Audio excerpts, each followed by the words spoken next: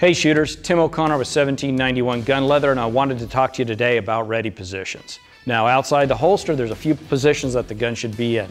Obviously, if we're up on target and shooting, and then if we're not quite ready for shooting yet, then we may be down at a low ready.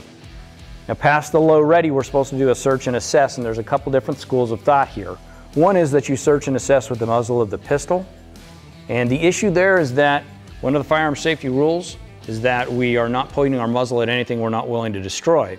However, if we're looking for things out there, we have a high probability of pointing the pistol at things that we don't want to. So the other school of thought is to come back and do a compressed ready, do your search and assess with your eyes. If you see a threat, you punch out just like you would during your presentation and you engage, but you don't end up pointing the muzzle at anything other than your threat area while you're doing that. So for more tips like this, visit us at 1791gunleather.com.